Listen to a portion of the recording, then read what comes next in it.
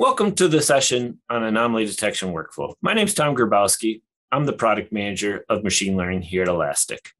In this session, I'll show you some of our latest features to help you build better, more useful anomaly detection machine learning jobs. I always like to start with our goal on the Elastic machine learning team, which is to operationalize and simplify data science. Operationalize means we build machine learning functionality into the core of Elasticsearch with APIs and machine learning nodes and integrate it all within the Kibana user interface. This is not some side plugin or app. It's built into the core engines so you can get the speed, scale, and flexibility that you expect from the Elastic Stack. We also work to simplify data science by providing a clear, easy-to-use interface that includes wizards and step-by-step workflows to build your better anomaly detection machine learning job and the visualizations that make it easy to understand your anomalies and what might be the root cause of them. As many machine learning experts have pointed out, there are a lot more to machine learning than what algorithm you use. You want to get good results without incurring a lot of technical debt and ongoing maintenance. Although the anomaly detection algorithms are important, they're only a small part of the overall picture. To make use of anomaly detection algorithms, you have to consider the surrounding infrastructure, data collection, feature engineering, result scoring or analysis, and many of the other components that you need to build on. To put an anomaly detection solution in production, consider these requirements. You don't want a lot of false positives, so you need it to be accurate. You need to be scalable with the data. You need it to be efficient, for the hardware that you're using, adaptable to most any solution, real time as much as you can, and be able to look at historical data, generally work with different types of solutions and make it easy to use, not just for the users, but also for the administrator. So I want you to remember these requirements as I walk you through some of the new features we've added.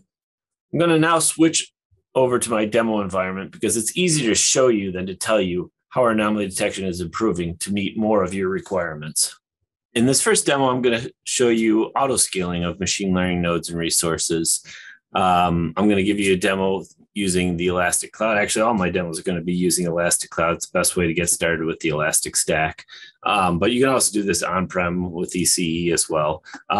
So why don't we get started, and I will create a deployment. I'll just give it a name here. Edit the settings. I might pick my cloud provider, location, maybe make it a general purpose, latest version. And really what you got to focus on is clicking on the advanced settings in here. Now, we'll notice that there is machine learning nodes available, and I could add capacity here. But the easiest way to add machine learning capacity is just to check this auto scale, this deployment, at the top of the advanced settings. And now when we go down and look at machine learning nodes, we see that it's set up for auto scaling. And what that means, it will add the resources as you need them. So we'll go ahead and create this deployment. Okay, it looks like the deployment has finished. So why don't we go ahead and log into that deployment. Once we log in, one of the best ways to add data is to use the sample data. I'm going to just go ahead and add some e-commerce orders data in here, which will add some sample e-commerce index for me. And if I want to create a machine learning job off that data, again, the easiest way is to just click on the machine learning jobs right within the sample data. Take us to machine learning interface, just give it a name and create this job.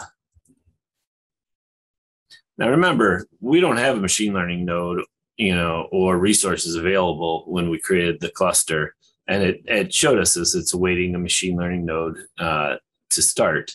So what we've done now is put in a request to say we want to start to build a time series model, machine learning model around anomaly detection, and we would like you to scale that up and run the anomaly detection job for us. So if we go back into the cloud interface, we can see the new cluster that we've created. And we don't have a machine learning node in here yet.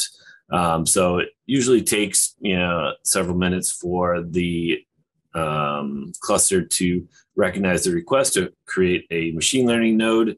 So why don't we jump ahead again from here to the when the node is created. Okay, so we just saw this new instance added. We can see it's a machine learning node that's getting added right now. We can actually go down and look at the activity. And it looks like it's setting up a new Elasticsearch node for machine learning. It's just a small 1 gigabyte node so that we can run or finish running our machine learning job. And if we go back to the node we created, go to Anomaly Detection, we'll see that it actually has run the machine learning job. And we can look at the job messages and see that the job was started, waited, and then it closed. And so there should be some results.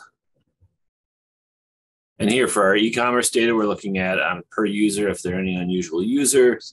We see that we do have an unusual user here that was spending much more than a typical user on this site.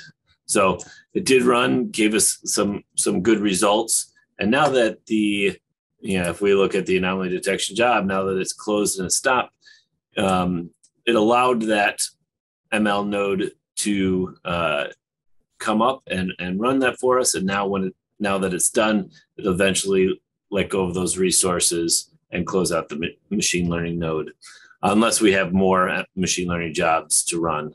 But this gives you an idea of kind of that auto scaling of machine learning nodes. And if you remember the requirements we talked about in the first section, that ability of scalability, understanding what it needed, it scaled up a small node because it was a small job, efficiently using resources.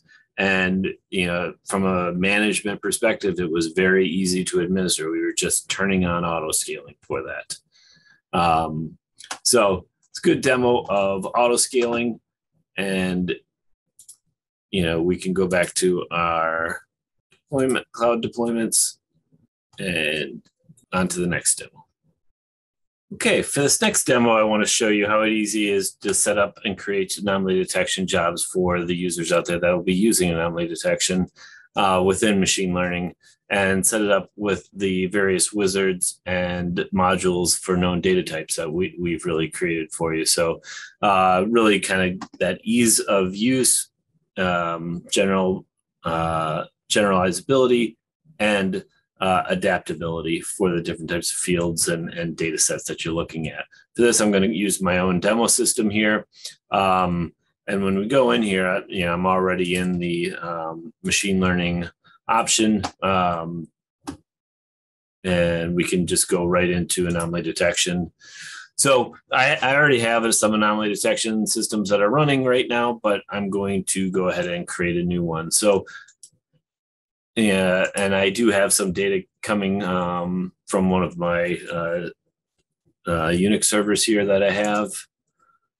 I'll just pick the packet beat data, and you'll see right away when I'm creating, the anomaly detection job, I have a number of options that I can get started with, whether the pre-configured jobs for running on or a number of wizards. If you've used, machine learning anomaly detection in the past, you'll know that some of these wizards have been here for a while. Your typical single metric and multi-metric, where you're comparing a metric to the history of that metric. Population job, where you're comparing like an entity against other entities. Like, for example, how is a user accessing your system or maybe your application compared to other users of your application? You're not comparing it to the history of that user, you're comparing it to other users. We have a number of other advanced ones for like geolocation and other types of functions, but we've really rolled in a couple of new wizards in here as well. One is categorization. This is if you have message or text fields, like a message field, and really handy for like log messages. Log messages have a lot of text, especially machine generated log messages might have specific formats to those messages. We tokenize the formats and look for spikes or dips in the message categories. So that's really handy. I'll come back to that in a demo. But one of the newest ones that we've added is the rare detector, or I'm sorry, the rare wizard. Why don't I just walk you through this a little bit? And the rare is looking for unusual rare data on the system. And we can go and look at like the packet beat data. I've got a lot of sparse data here. But one of the things I might want to look at is if I have any unusual processes, for example, that are running on my system. This is just a wizard, step-by-step wizard. There's different options for looking at rare. I'm just going to use the default one, looking for rare values over time. And I'll pick, for example, process name as the field that I'm interested in. We could split it by, host name if we want. We could add influencers, what other fields interact with it. I might change the bucket span. This is really a home lab system, so maybe a 3-hour interval would be the right one. And I'll go ahead and click next. Give it an ID. So this might be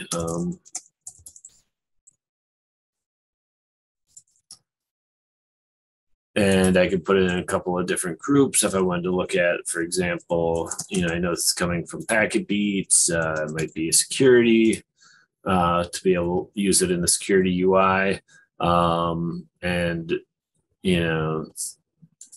I've got a couple there that probably are useful. Anyway, I'll just keep stepping through the wizard that validates kind of the data that I'm looking at. I don't have a lot of specific hosts, but I do have a lot of processes running on my host. Gives me a cardinality issue here or warning, that's okay.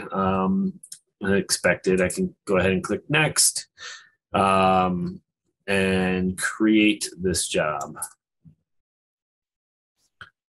So I've just gone through, step-by-step wizard for creating a rare, looking for a rare count or rare value for a process. Pretty easy. The other wizards are very similar, step-by-step process. But even like if I want to take it to a degree easier and adaptable is if you're using Elastic Common Schema, which PacketBeat does, we could go in when we create our job and say we want to look at the PacketBeat data again. And we have a set of pre-configured jobs, and we're always adding more to this. These pre-configured jobs are definitely useful if you're using Elastic Beats or Elastic Agent, Endgame Agent. So, we'll give you options for, selecting a set of machine learning jobs. This security one looks pretty interesting to me. So I might click on that one, give it a prefix, and it's got a set of 4 machine learning anomaly detection jobs here for me to run on my PacketBeat data. I can just go ahead and create those jobs without having to go through any of the step-by-step configurations. It will go and create a set of anomaly detection jobs based on the data that I'm collecting. So again, just another step, easier to get started, works with Elastic Common Schema, adaptable to new data sources if you're using Elastic Common Schema, and really is helpful in building that workflow. You can see I've got those jobs that I created that have started running. Some of them I obviously don't have specific too much information on, since it's just a lab Unix server, but they have a lot of descriptions and information in here. And I can even go in and just say, well, I've just created those jobs. I have a group of PacketBeat data. I can go in and look at those, the results of those jobs, really quickly as they're getting created. Let's just click on all those jobs and go to the Anomaly Explorer. I can see that I already have some anomalies that have been created for that. So that's just a demo of how easy it is to get started with wizards and pre-configured jobs using the Elastic Common Schema. Okay, for the next part of the demo, we're going to get back to that log categorization that I showed you earlier in the presentation. But instead of doing it from the machine learning interface, we're going to go down to the logs application, and I'm just streaming some data in here through the Elastic agent. Some of it's syslog, some of it's file beat, some metric beat. You can see the stream of log messages in here. And one of the things I want to start with is just looking at anomalies. So there's an option for anomalies. We click on the machine learning setup. And the first one is just simple log rate. This is just count by the event data set. This is not categorization yet, but I think, for most users, being able to just get counts on a per application or per, message type can be very helpful. So let's start out with that. Just show you kind of in the workflow of the logs app. We can go in and say, oh, where do we want to start from? I'm going to start, just kind of this week. Create my job. It'll be on the logs data stream, which is probably the best data stream for log messages. And it's already created the job. I'm already starting to see results, and I know that I have some results in here. I just started up a syslog system. So we can actually drill down into that time range. And I know that right around here is when I started the syslog server. You can see that it's very high anomaly that is starting to get many syslog messages. And you can even go from here and drill down into the Anomaly Explorer and see kind of that spike backload of syslog messages that were sent via the Elastic agent.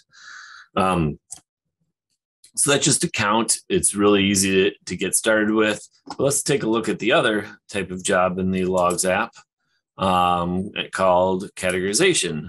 And here, again, we got to set up the machine learning job. And I probably want to do it, for this week. Just kind of backfill from this week. And just run when the end times indefinitely means just run it in real time continuously. Again, we're using that logs data stream, and we can view these results. Now it takes a few minutes to do the categorization because it works best with kind of that machine generated data that has very specific formats, and looking for, tokenizing those kind of formats and variables to tell you when you're seeing unusual messages or a spike in certain types of messages or drop in certain types of messages. Already we've gotten a alert, which is good because this is the system telling us that we're not getting very good quality results. We might want to take a look at this Elastic agent data set is giving us too many log formats. So let's go back into that creation of the categorization job, start back to this week. And now when we look at the data set, it was problematic for kind of the data that we were looking at. If we go in here, let's not do the Elastic agent. That's actually the problematic event data set. Probably all the messages are variable, and there's not a very good categorization system for it. But probably system auth and syslog, we might have better luck with those types of messages. So let's just do the categorization for that event data set and recreate our job based on that. So it's nice that the system is telling us, what works and what doesn't, where we'll get the better results. And now, we see that, again, it's going through the system, building the categorization job. This, again, could take a few minutes, but we'll we'll start to see some of these anomalies. Let's just say if there's anything recent, not yet. So we can analyze, we can actually skip over to look at it in the machine learning app and look at the group for logs UI, and it'll show us the actual couple of jobs that are running here. And they're currently running, and they haven't even caught up to real-time data yet. So that's going to continue on. But one of the things, now that we have it running and we're running in real time, what would be nice is to set an alert for it. So we can go down here to our stack management and into rules and connectors under alerts. And I already have set up a connector for a Gmail alert to give myself an alert when something happens. I can go in here and create a rule. Let's just call it our logs UI rule. Give it a logs tag. Check every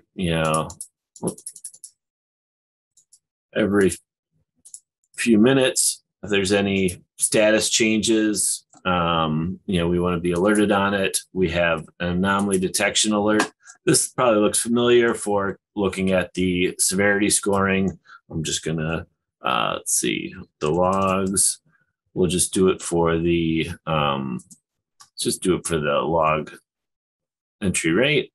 Say, okay, if we see any alerts that or any severity anomalies that are above score of 50, let's include the interim results, which means that if we're already seeing the that the severity score is going to be higher, if we're seeing a spike in messages, we don't have to wait till the end of the bucket span to get that alert sent to us. We can do it on a fifth. Oh, actually, this is for checking the rule. So we might want to look at the last day. Well, maybe the last 7 days. And we see that there is, we would have gotten an alert on this in the last 7 days. That was what the alert would look like. So that's good. And now we can set up what connector type. I had said that I had a Gmail alert, so we can use the Gmail connector, send it to me.